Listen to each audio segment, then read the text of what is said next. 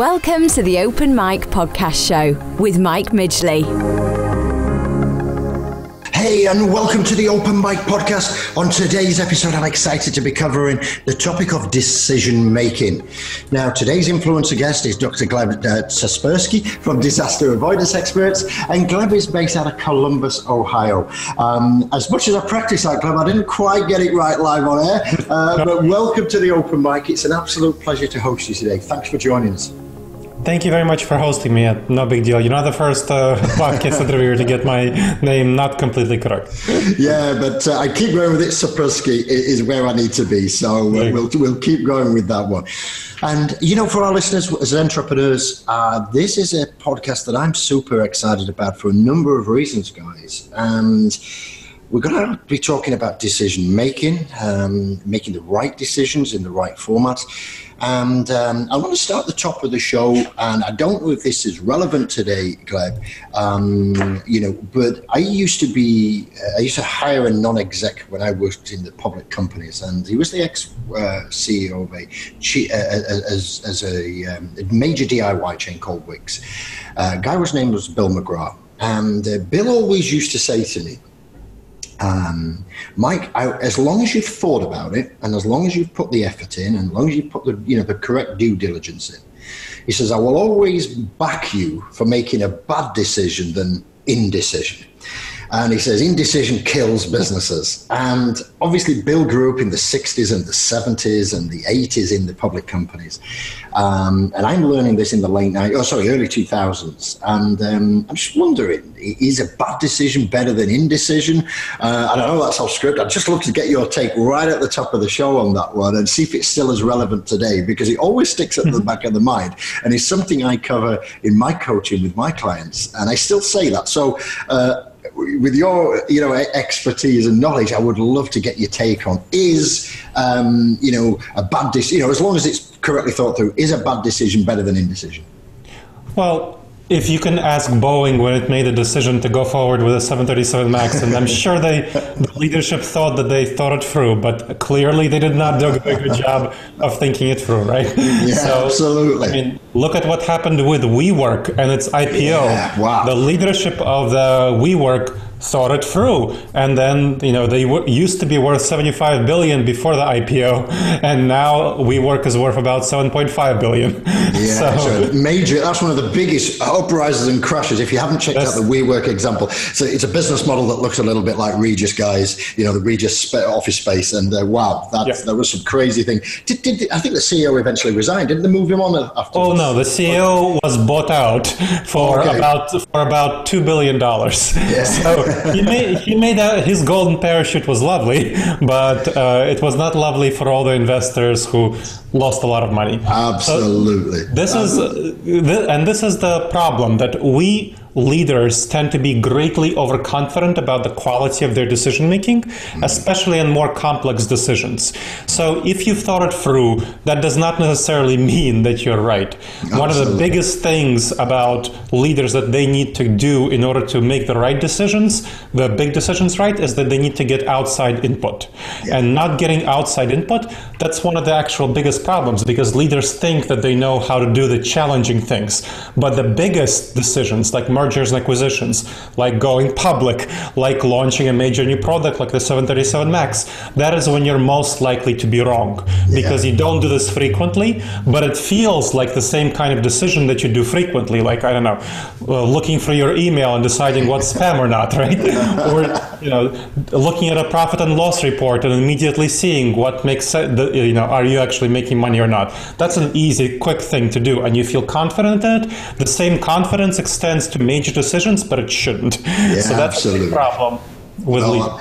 I know, I appreciate your input on there. And as usually we go off script on the show, as you know, but it's not often you get to ask somebody with the experience of Gleb on this subject. So a little bit of abuse of power there on the show from my side, Gleb, by asking you that question. So apologies.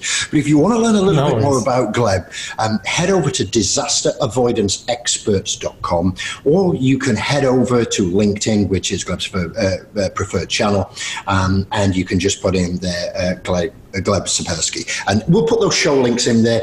Gleb's also on Facebook and Twitter and Instagram, and again, we'll put those in the show notes. So if you're driving, you don't have to worry. You can just simply click the link below and head over and look at the work that we do. So what we're going to do, we're going to talk a little bit about your background, Gleb. And, I know you talk about the mission, to protect leaders from dangerous judgmental errors and the things around that. So I just want to know and share with the listeners, how did that mission start? Sort of what drives you to be passionate about this so much? And just tell us a little bit about, how you landed on this path, if that makes sense. Well, what actually drove me was seeing my parents making some really seriously bad decisions with each other. So this was, and this wasn't kind of business decisions, it was financial mostly. Yeah. So what happened was that, my mom liked to buy nice clothing, and my dad was kind of a cheapskate. So she'd go out and buy, a dress that's worth 50 pounds, and then come back home, and my dad would yell at her that no dress should be worth over 20 pounds. So that was a kind of lots of fights, lots of conflicts already as a kid. I saw that was not helpful. That was kind of dumb. It was not the right decision. So that was already something that was interesting for me, and impacting my life. But the worst part was when my dad, so he was a real estate agent, and he had a variable salary based on commissions. And there was about a 6-month period where he made a lot of money, but he hid it from my mom, said he made very little money, probably because he didn't want her to spend on clothing. There's a distrust there straight away, though, isn't there? Yeah, exactly. So he actually bought an apartment elsewhere and leased it out to some folks. Now, in a couple of years, once my mom found out, that was a huge, big blowout fight. It was kind of a disaster for our family because my parents actually ended up separating for a while. And I lived with my mom. I saw my dad really rarely, and that really impacted me as a kid. Sure. And already seeing that sort of decision-making really drive my family apart, it really made me wonder, why are we not taught anything about how to make good decisions? People just, the only thing people say is go with your gut, follow your intuitions and whatnot. People aren't taught about how to make good decisions. My parents never sat me down and told me, here's how you decide, kiddo. And, schools, they teach you about geography, they teach you about math, they don't teach you about decision-making, right? But decision-making is so fundamental to everything we do. This is something so important to teach. So I decided to study this and figure out what's going on. And when I started studying this, that's when I started seeing how bad our decision making actually is. If you look at, let's say, startup failure rates, within the first 5 years, about half of all startups will fail. Yep. And that's been consistent over the last several decades since we have statistics. Because I think it goes back to even post Great Depression sort of stats. That doesn't exactly. And within the first 10 years, about 2/3 will fail. Within the first 15 years, about 3/4 will fail. And that's been consistent. Keeping doing the same decision making and thinking you'll do differently. That's kind of the definition of insanity, right? It is. So businesses fail. And large businesses fail as well. I mean, we saw Boeing, we saw WeWork. Now, there was a study done from 1991 to 2007 on large companies in the United States that failed. Companies that had over $500 million in revenue per year. 423 companies. The study found that 46% of them failed they went bankrupt purely due to strategic decision-making that was terrible by the leadership, like the decision-making of Boeing and WeWork, similar decision-making. I mean, one classic example is Polaroid. So for those who remember Polaroid, now shake it like a Polaroid picture, right? Now, Polaroid was looking at the digital camera growing more and more popular, clearly more popular in the early 1990s. And Polaroid was thinking and was analyzing its figures. It saw that its gross profit margins on photographic film is 60%. On digital cameras, it's 38%. And it decided to keep investing into photographic film, not go into digital cameras. Well, it found that 60% of nothing is still 60%, is still zero.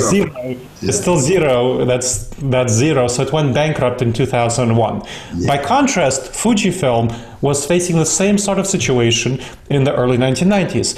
same difference in profit margins. But Fuji saw that, hey, clearly digital is going to get more and more popular, so it's squeezed its film business and invested heavily into digital. Yeah. And it's still around, it's still doing quite well. So and similar situations with Blockbuster, wasn't it, where they had the opportunity to buy Netflix or something like Live TV or something, and they turned it down because they felt that people wanted to have that experience of driving out to the store, looking through the aisles of either cassettes or DVDs, then driving all the way back where, today you can sit on the TV, sit on your local, your furniture, click a button, download a movie, and boom. And wow. So, that's a big part, because as a kid growing up in the 80s, we used to go to the local video store, and then we used to get fined if we didn't take it back because it was late. I remember that. Things like that. Yeah. And there was that little section of the store that's adult only that you as a kid really want to go to.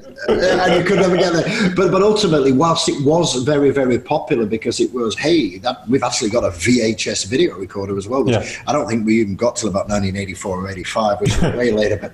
But ultimately, it was an experience. But the world changed, and experiences changed. Like you said, whether it's the Polaroid, whether it's Blockbuster example. I mentioned right at the top of the show, I've got a lot of affection for Bill McGrath, the CEO, the ex-Wix guy. He came across a lot of analogies that he used to use to try and describe situations in businesses. And one of the things that you said earlier is about the leadership at the top. And he always used to say companies rot from the top, rot from the top downwards, which is leadership. The strategies are wrong. It comes into the middle management. The middle management don't know what's going on. Then the employees, and it goes down. And I think, some of these figures you shared with us, 523 companies, 46% failure ratings out of 50 years. That's huge, especially at the revenue volumes. It's a lot of unemployment. It's a lot of gaps in the market.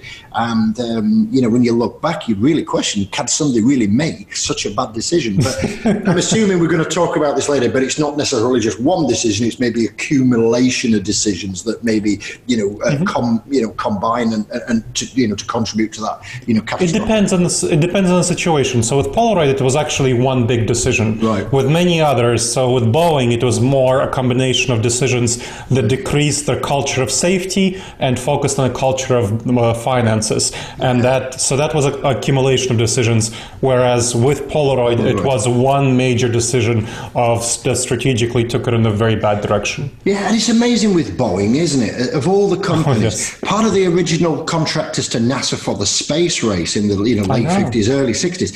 And, for that, never mind measure twice, cut once. It's measure 100 times and cut once, or measure 1,000 times and cut once at that level. And for a business like that to potentially move away, like you say, that it's concentrating away from that safety. It has been catastrophic and horrible situations. People lost their lives and such. I don't know if there's been has it been 2 or 3 major accidents with that 737 MAX now? Yeah, there were two accidents. 346 people lost their lives. Yeah. Terrible. And the cost to Boeing, direct costs, are over $20 billion, and of course the indirect costs are much higher because of what you're exactly saying, Mike, is the reputational damage. Yep. The Boeing will never recover its reputation for safety, and that is a huge, huge blow. That's a huge loss that Boeing will never recover reputationally from. Yeah, and it's a great intro to the show, and thanks for sharing some of those examples. That's amazing. So tell us a little bit more about the featured work. Listeners, Gleb has a doctorate. He's an author. He's been on is a thought leader and contributor to many leading publications. I think over 400 articles, 350 interviews, Fast Company, CBS News, Time, Business Insider, to name but a few of the most popular ones. And I suppose having featured at that level, just tell us a little bit more about the way you approach those thought leadership contributions. Obviously, about making the right decisions is the key message, I suppose. But, what do those articles look like if people want to go and read them? What could they expect to get out of them? Have you got a varied range of topics that you're talking in and around this core subject? Or is there something specific that you're trying to get across, for business leaders? What my focus is when I write these articles, in my newest book, Never Go With Your Gut, How Pioneering Leaders Make the Best Decisions to Avoid Business Disasters, I focus on the actual problems that business leaders are experiencing. So, for example, we talked about Boeing. There's a specific type of error that Boeing made, which is called the normalcy bias. So the normalcy bias is a cognitive bias. Cognitive biases are a series of dangerous judgment errors we make because of how our minds are wired. So Boeing fell into a typical trap that many older companies, experienced ones, fall into. They anticipate that the past will inform the future in such a way that the future will look like the past. And what happened for Boeing is that over the last few decades, each new model of its airplane was safer than the last. So that was its history, that's what the leadership were thinking, and that's what their perceptions were. So they ignored all the signals coming from within the company, of which there were very many, coming from pilots who were test pilots, coming from engineers, coming from plant managers who are saying, hey, this model of the airplane 737 MAX is not safer than the previous ones. It's more dangerous. We need more safety. We need more testing. And they just couldn't imagine it. So they fell into this normalcy bias, which causes a lot of folks to make a lot of bad decisions. I mean, how many people in 2007 thought that housing prices would keep going up, right? A major crash. Yes, a major crash. And that's the same sort of mindset that Boeing fell into and that ordinary people fall into all the time. They anticipate that the recent future will look like the recent past, even though often it will not. And that's a big problem. They don't anticipate the major changes that might occur, and so they fall into a series of disasters. So that's one example of what happens with a company. And each of my articles is meant to solve a typical problem that businesses experience, whether it's a problem for hiring. There are lots of hiring issues that people go through. Whether it's a problem with planning, how do you make good strategic planning? Whether it's a problem with, let's say, how do you effectively negotiate, whether with a business partner, whether with a trade union, and so on. What are the kind of errors we make? And each of my articles deals with a specific business situation. So I don't go from the brain science to the business situation. I look at the business situation. I mean, I've been doing consulting, coaching, and training for the last 20 years. So I take case studies from what my clients see as their biggest challenges, and I write them up without naming the clients. No, of course, which is great. And you mentioned, that 20-year career. Looking at that, you're now obviously CEO of disaster avoidance experts and things like that. But just tell us a little bit more about that career, without naming names or anything. Share with the listeners a couple of examples maybe of maybe some of the worst decisions that you've seen, or, some of the commonest ones that maybe listeners are making right now. I'll tell you about one that comes from actually failing to see a good decision or failing to see a decision that needed to be made. So there was a CEO who was a coaching client of mine. And the reason he came to me for coaching was a serious situation in his company, where what happened was that his company was doing pretty well, and it was about 100 people or so. It was doing pretty well and then started doing less well without the external environment shifting in any serious way. It was a manufacturing company in the Midwest here in the US. Things didn't really shift, but the company started losing sales, losing customers. And he went to his VP of sales, said, hey, what's going on? The VP of sales said, hey, I'm taking care of it. It's just a glitch. Everything will be fine. And, a couple of months, the VP of sales actually very suddenly left and went to his competitor and started stealing directly clients and customers and so on, leads. And that was pretty terrible. Now, what happened with the person who became my client, the CEO, began investigating, and he found that the VP of sales was feeling pretty resentful for the last year because he was passed over for the COO position. And the CEO didn't notice at the time that the VP of sales was feeling resentful, but the VP of sales was so resentful that he decided to pass on information, secret insider information about clients to the competitor, and eventually jumped ship to the competitor who hired him as the COO of the company. And so what happened was, after he realized what happened, he was thinking back, and he realized There were so many signs that the VP of sales was resentful, but the CEO failed to see them, failed to recognize them, because he trusted this VP of sales. This was his person who was with him for over 20 years. So with this sort of relationship, what tends to happen is excessive trust, excessive optimism, and excessive confirmation bias. The confirmation bias is a specific dangerous judgment error where we tend to look for information that supports our beliefs and ignore information that does not support our beliefs. Yeah, so it's easier to accept it and believe it than challenge it. We call them red flags here. There's a red flag around that, and we make it. I can think of a dozen things where I'm thinking, God, I should have seen that. It doesn't matter, but it's amazing how that's the case, isn't it? And would you say, to the second part of my question, that is a common thing that people do as well? Is the two examples in one there where, using that confirmation bias, where it's like, okay, well, actually, I've known this person for 20 years, they never do that, or whatever. But is it a leadership thing where they're just not understanding the team, they're not digging deep enough? Is it because we're distracted by being busy? Is there a cause to this usually that, why confirmation bias happens, or is it just fearful of challenging? Tell us more. What's your thoughts? So what happens here is why our gut is not to be trusted. This is the classic example of why our gut is not to be trusted. And here's the actual science behind this. We have to understand the science. So our gut is actually not adapted to the current business environment, the current professional environment. It's adapted, evolutionarily adapted, to the environment of our ancestors. When we lived in a savanna environment of small groups of hunters and gatherers and foragers of 15 people to 150 people. So it was very important for us to be very tribal in that environment. We needed to support our tribe, because if we were kicked out of our tribe, we would die.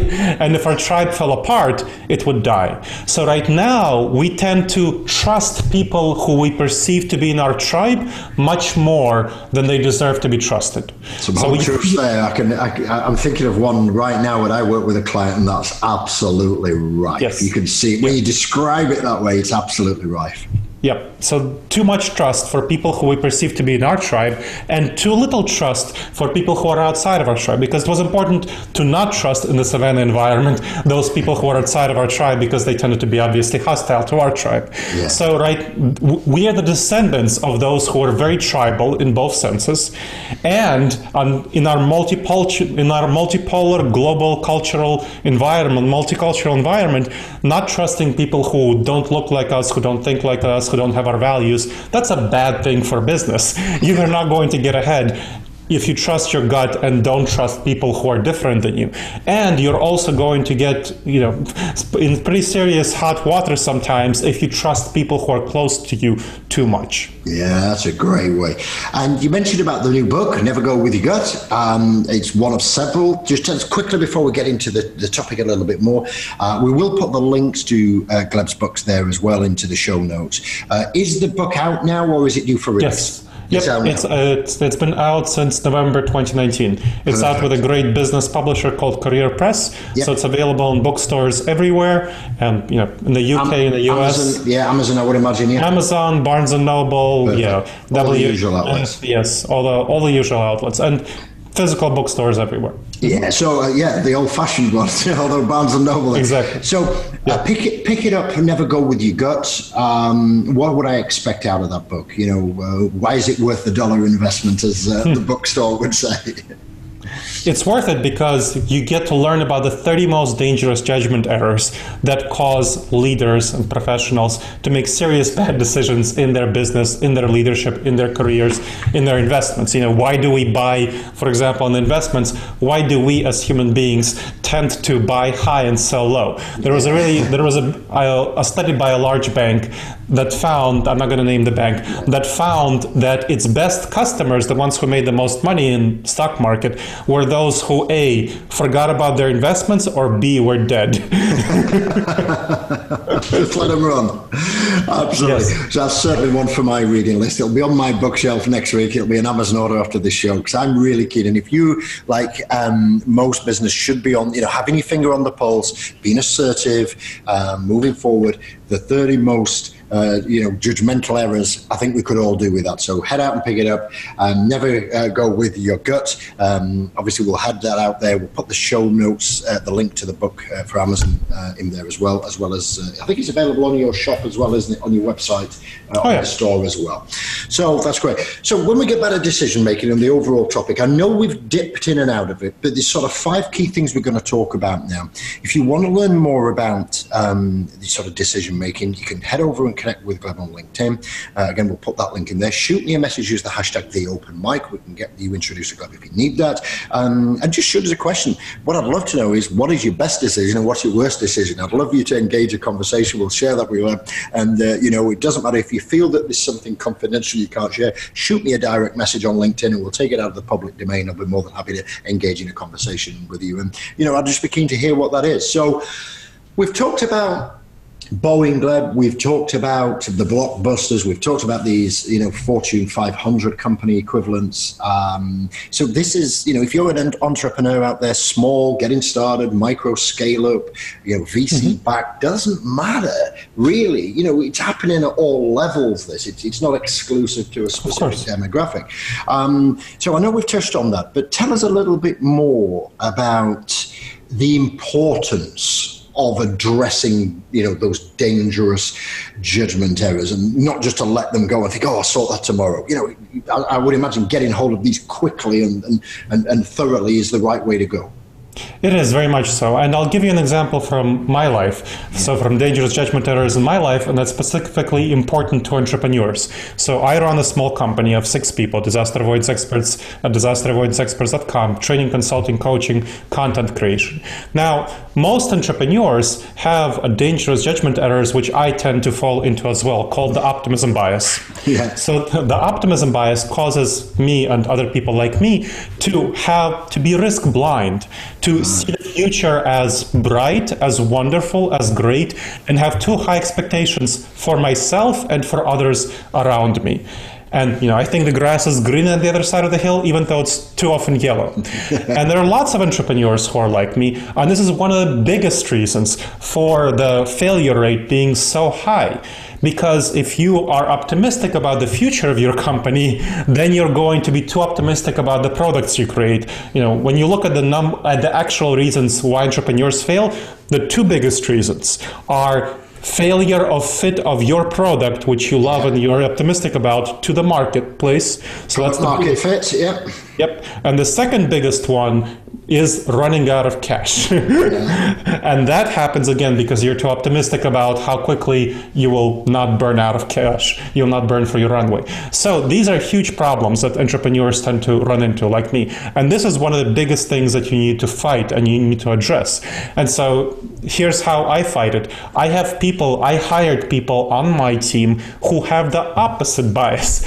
It's called the pessimism bias, and then it's on a spectrum. You have people who are extremely optimistic, moderately pessimistic, extremely pessimistic. It's all on a spectrum.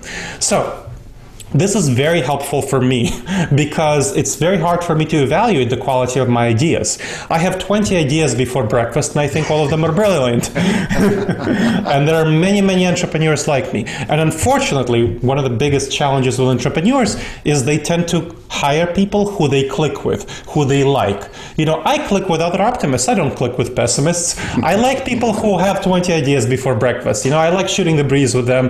But if I hire them into my company, then because then they will not complement my strengths. They will actually exacerbate my weaknesses because they'll say, these are brilliant ideas. Let's go ahead with them. That's great.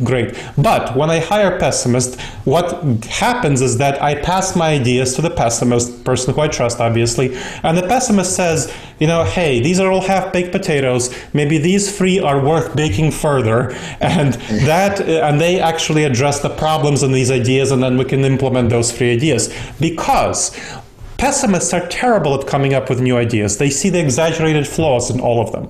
But they're great at fixing the problems in existing ideas. I'm the writer, they're the editor. That's kind of the dynamic. So that is what you need to have. You need to have people on your team who address your weaknesses. Yep. And that is very counterintuitive, goes very much against your gut to hire those people and work with those people. But you need to do that. And that's a specific example of how you address a specific cognitive bias. And there are techniques to address a number of them at once, but this is a specific way that you address a specific problem, very common to entrepreneurs. No, that's great. And as you were speaking there, Gleb, it flashes back because we took a business public in 2004, and we'd got a team, and we were growing, pre the 2007-8 crash, and we were in finance, we were in wheeled asset finance, and recollections flash back there because we got these great ideas. Bear in mind, we'd got an online quoting system and an online document approval system in 2004. You might be saying today, as the listeners, hey, so what? The date, that's 2004. Facebook was still Facebook was a college campus product. LinkedIn, Twitter didn't exist. Social, the smartphone didn't exist. That was a big deal for us. But to get back to the point, we were very creative and very innovative. But Melanie, our FD, our finance director, she used to sit there and say, "Whoa, let's take a step back. This is great." And we think, and the way I used to describe it, Melanie was the conscience of the business. She used to hold us account to, is that the best use of our time or the best use of the cash that we have to invest in this? And it did work well. Sometimes you get frustrated, like, this is going to work. Stop holding us back, But ultimately, when I look back over the 8 to 9, nearly 10 years I've worked with Melanie, 9 times out of 10, it was the right call to challenge that and, and to get that balance, which is great. So, again, I'd love to know, if you've got that dynamic in your business, use the hashtag the open mic. Do you have that, let's call it the creative side and the challenger side, I know Gleb talks about the pessimism side and things like that, but let's just see if you've got that. Do you have it, or have you got it all your own way? And, how's that working out for you? We'd be keen to understand that. Thanks for sharing that, Gleb. That's awesome. So as we move forward, how to overcome that cognitive biases? I know we've just talked there about all the things and, the importance around that, and we've touched on it in and out. So just tell us a little bit more about that. Sure. So if people are recognizing cognitive biases, is there a framework, a strategy? Is there, something that they can really say, right, enough's enough, I'm going to address this? So there are two techniques that you can use. One for quick decisions, casual decisions that you don't want to screw up. These are everyday decisions. These are not, release a new product decisions. These are not start a new company, change your career decisions, move to a different place. These are decisions that you're doing at an everyday level that you don't want to screw up. So minimizing problems, addressing risks. It's a quick technique, takes 2 minutes to work through. There is a separate technique that has 8 steps. That's going to be for major, thorough decisions that you are really impactful for your bottom line, hugely impactful. But let's talk about the quick one first. Entrepreneurs have to make a lot of quick decisions, and they screw them up very often. And so you don't want to do that. So first question you want to ask about any decision that you're trying to not screw up. What important information haven't I yet fully considered? So what evidence aren't you taking into account? Let's say you're writing an important email to a client, and you want to convince the client to do something that you would like the client to do. Now, something that you might not be taking into account is why the client would not do the thing that you want them to do. Because it's uncomfortable. You have to go outside of your comfort zone. This is all about going against your intuition, going against your gut, going outside of your comfort zone. But if you actually consider why the client might not want to do the thing that you want them to do, you can address their concerns in the email, and that's going to make a much more effective email than if you just ignore it and hope the client doesn't see the concerns. No, so that's one. Brilliant. 2, what dangerous judgment errors or cognitive biases haven't you considered? So you want to learn about these cognitive biases. My book is one way to do that. There's a list of cognitive biases on Wikipedia, there's over 100 of them. My book talks about the 30 most dangerous ones in business and how to address them.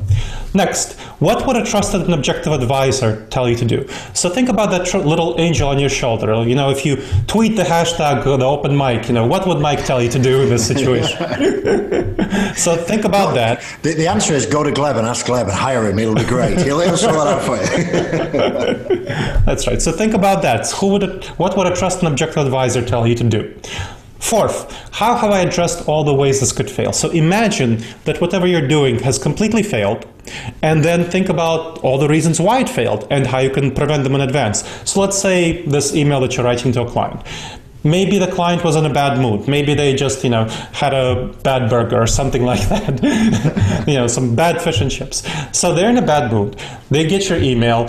They read it. They have a hostile interpretation of it, of any ambiguities and clarities, and then they don't do what you want. So how can you address that? Well, try to read it from a bad mood perspective. Imagine what you would read it as a client who's in a bad mood, and address anything that's ambiguous that can be interpreted in a negative way. Reframe it to be as positive as possible and as clear as possible. Yeah, that's fine. And finally, last question, what new evidence would cause you to change your mind? So what would cause you to reconsider your decision? So let's say with the email with a client, you can say, if I don't hear back from the client within a week, I will call the client on the phone. Yeah.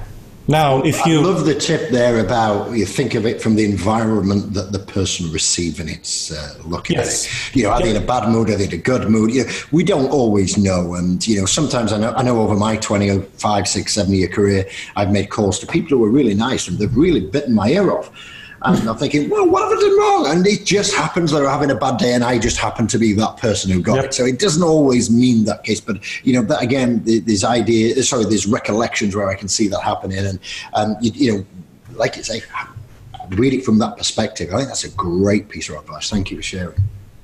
You're very welcome. So so these questions are the ones that you want to ask yourself for addressing any sort of decision that you don't want to screw up, any sort of casual decision. Like I said, sending an email to a client is a casual decision, daily one that you don't want to screw up. Yeah, absolutely. And I suppose that leads on to why not going with your gut is the best move. It's thinking about it. And, so if there's an urge, right, my gut says this is right, let's reverse this out. I'm sure it's in the book and I'm looking forward to reading that. But, it was like, my gut says this right, I can feel it, as an entrepreneur, my gut's there, if you get that urge to do that, you go through these steps, of course, that we've talked about. Is there anything else that the listeners can do to sort of prevent them from self-harming, and getting it wrong?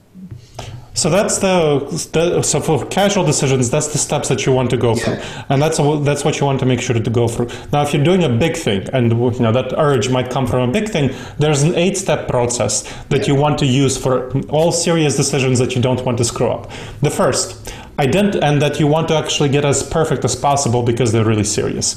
So first, identify the need for a decision to be made. And this is a surprising one. Many people are shocked, why do I identify the need for a decision to be made? Well, a lot of people don't identify, let's say, a change that's happening in the external context. For example, the Me Too movement has gotten more and more powerful recently. And a lot of people don't understand and realize the impact on the company. I mean, let's say Uber, huge, major company, had a great deal of money, but it didn't realize that the Me Too movement was getting more and more powerful, and it wasn't addressing the sexual harassment culture, that it was too accepting of sexual harassment within the company. That resulted in a number of lawsuits, and eventually the CEO was forced out. The CEO and founder was forced out. So that's an example of where a decision was not identified. So you didn't identify the need for a decision to be made. So that's a big problem. Next step. Step 2, gather relevant information on the issue from informed perspectives, especially people with whom you disagree. So if you're an optimist, which many entrepreneurs are, make sure to go to pessimists. If you're a pessimist, which many people in the financial role are, the accountant role are, make sure to go to an optimist. Get people's perspectives who disagree with you. You don't have to do what they say, but you should listen to them and incorporate it into your decision. Yeah, great advice. I love that. Paint a clear vision of the desired outcome.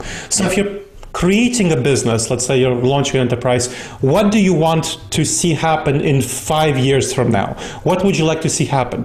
And plan backwards from that clear vision, the goals, to make the right decisions now to get yourself into the future. So this is a big challenge that many entrepreneurs don't do sufficiently, and they tend to try to invest too fast and too much into growth, and that's one of the major reasons they run out of runway, that they try to invest too fast, too quickly into growth, as opposed to thinking, well, where do I want to be 5 years from now, and how should I invest my resources to be where I want to be 5 years from now? Yeah.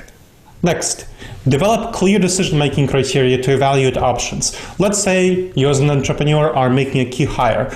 What are your criteria for this key hire? So somebody, let's say they're fit in the company, their expertise in the business, obviously the salary that they want. Think about all of these criteria and how important are they to you. You know, if you have a lot of money for, some reason you're an entrepreneur, you had just had a very successful VC round, perhaps money won't be so important to you. So on a scale of 1 to 10, say that money is 5, but you really want someone who has a lot of expertise, and so you'll say that's a 10, and fit in the company is pretty important to you, so you'll say that's an 8. And then you can weigh these things against each other. Perfect. Then you want to generate viable options. That's step 5 to achieve your goals. And here, this is a crucial one. This is one where very many leaders get wrong. They satisfice. They go for the first viable option, they settle, and they move onward. Now, in the previous one, the 5-question one, that's great, that's fine. That's where you want to avoid risks. But here, you don't simply want to avoid risks. You want to maximize rewards. And for this step, it's bad to simply settle. So you want at least 5 viable options. Then weigh these using the criteria you have before and pick the best of the bunch. Some people might be better on salary, some people might be better on fit, some people might be better on expertise. If you say that expertise is the most important thing, then you want to make sure to weigh those who have more expertise higher. Put the weighting into that, absolutely. Exactly. Next, Yep. 7, implement the option you chose. Now, there are 2 steps here. There are 2 sub-steps. The first one is similar to question 4 from the previous one. Think about what would happen if this option failed, if this hire failed. Think about why it might have failed and how you can address it in advance. Now, the other step here, because this is one you want to maximize success, is think about this hire succeeding. How would this hire succeed? What are all the reasons for this hire succeeding, this decision succeeding, and how can you get there? So for example, let's say you're an entrepreneur and you're hiring someone who is not very entrepreneurial, but someone who has a lot of experience in the field because that person has a big contact network and that person will help professionalize your organization. So something that will help that person succeed is making sure that they are a fit for the culture, which is going to be different than what they're used to. Which is a big thing, isn't it? The culture side of things, because if it's wrong, it just knocks it out.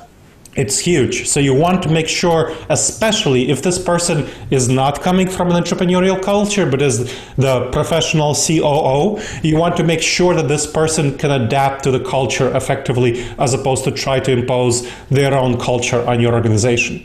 Yeah. And so that's one that you want to maximize success. Then evaluate the implementation process, revised as needed. You want to make sure to measure. Here, metrics are very important. Measure the decision. What are the metrics of success for this decision? Make sure you have these metrics and evaluate the quality of the decision over time. So how well is this COO adapting to the culture, to the organization? Evaluate this. Don't just let it go. Don't say in a year that this person has not worked out and fire them. Give them mentoring, give them training, give them support for adapting into the culture. Give them guidance. So make sure to have metrics that evaluate success and revise the decision as needed until it's successful. Yeah, that's great. And I'd love to get your take on this. This is an approach that we do in Jamie's agency side.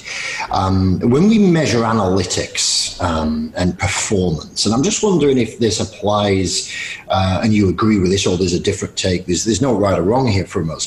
And that is that we want to identify the output of what we're trying to achieve, and whether that's hiring this person or whatever it would be, or making a new product launch or whatever. And then so we identify the output needed. Then we sort of tag what the outcome should be of that. But then we break it down into 4 key things, which is a leading outcome. So what's the early signs that this looks like it's going to be successful? And then what's the lagging outcome as it's coming out? Are we still on track? We're not wandered off, if we're trying to get to the moon and we're not, ventured off into deep space.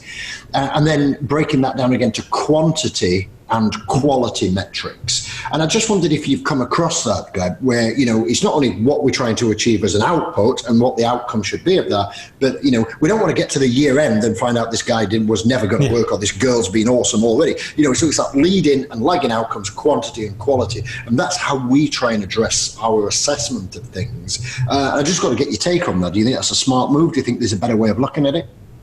Yeah, I think that makes a lot of sense to me. So having that leading and lagging outcome, yes. So it depends on what your decision is and what you're measuring and how you're measuring. Of course. But that general principle, I think, makes a lot of sense to me. And you'll want to focus also as part of it on evaluating not simply how you think about it, but how you feel about it. Because sometimes you want to use your feelings and make sure that you feel that these are appropriate outcomes. Sometimes one of the things I've noticed with measurements that go wrong is that there are some things that are very hard to measure.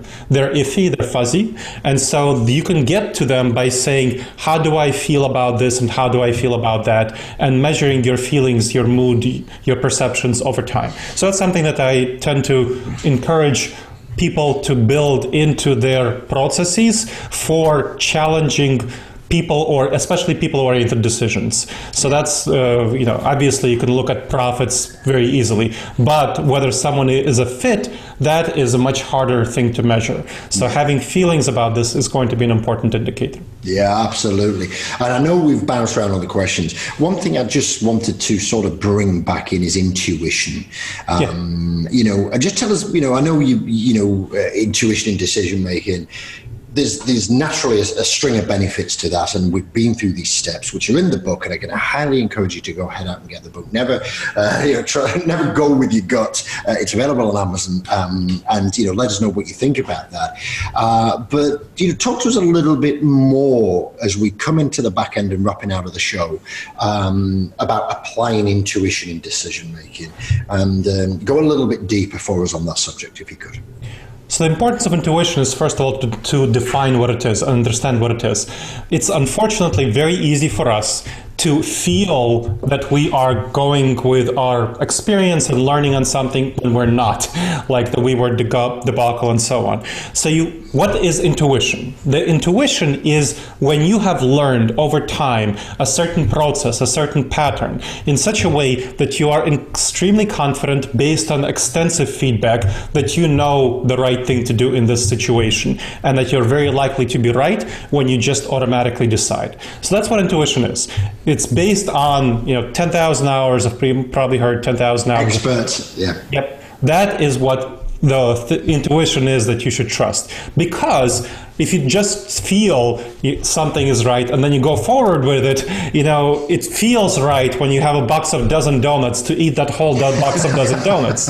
Why is that? Well, from our savannah background, from our gut reactions, when our ancestors came across some apples or some bananas, it was very important for them to eat as many of those as possible. So we are the descendants of those who have the same gut reactions. Yeah. And it feels just as right to do that as to look at a spreadsheet and immediately judge the profit and loss. Yeah. But in the profit and loss, it's not actually intuition. It's not actually instincts. You're not using your simply gut reaction. You are using a learned pattern of behavior.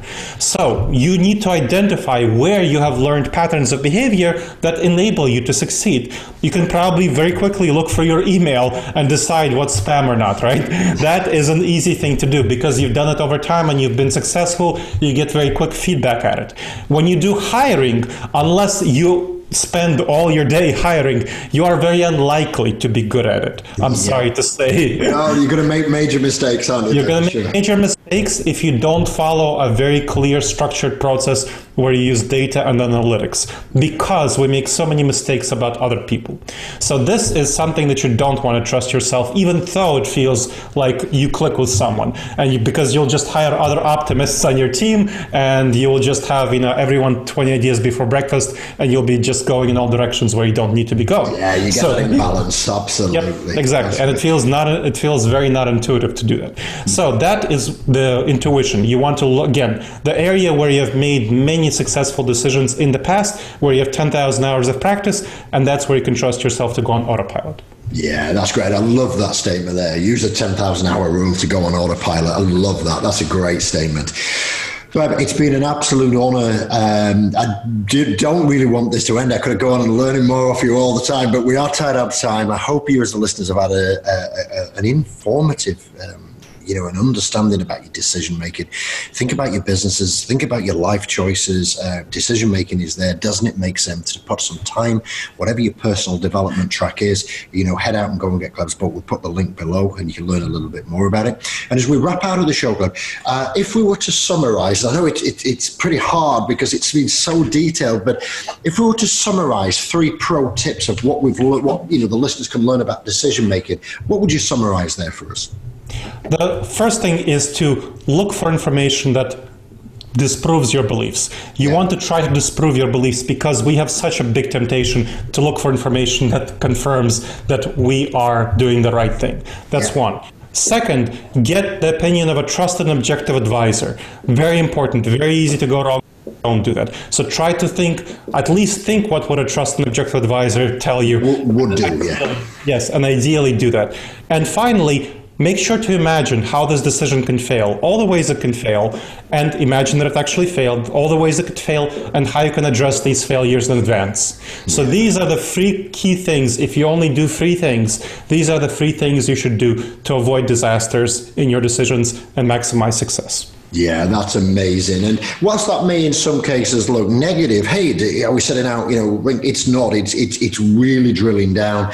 It's really making sure that the decisions that you adopt and take forward are going to have a better chance of success, because there's no guarantees in anything. Yeah. The world can end, as far as like the financial crash, 10 years, 12 years ago, with these things that I suppose we could have seen that I think we're all dreaming and thinking it was going to go on forever and it didn't. Yep. But ultimately, outside of those, major situations, that's going to give you a great solid foundation. Gleb, it's been an absolute pleasure to interview you today. The value you've provided is immense. Thank you so much for guesting on the open mic. It's been an absolute pleasure. Thank you so much for having me on, Mike. It's been a pleasure talking to you. Thank you very much indeed. And for listeners, we appreciate you've got lots of choice in the podcast market. We thank you for tuning in. As always, we appreciate you developing and going forward with your growth engine journey. As always, get in the game, go do the hustle, go make it happen. And we're going to catch up with you on another open mic podcast in the coming weeks. Take care. Have a great week, guys.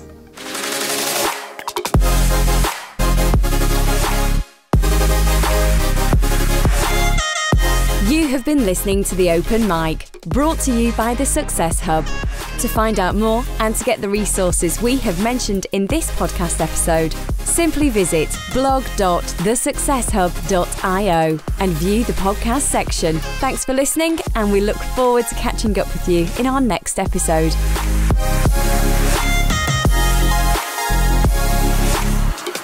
This podcast and associated materials is published under copyright to The Success Hub. All rights reserved. No reproduction of this material is permitted.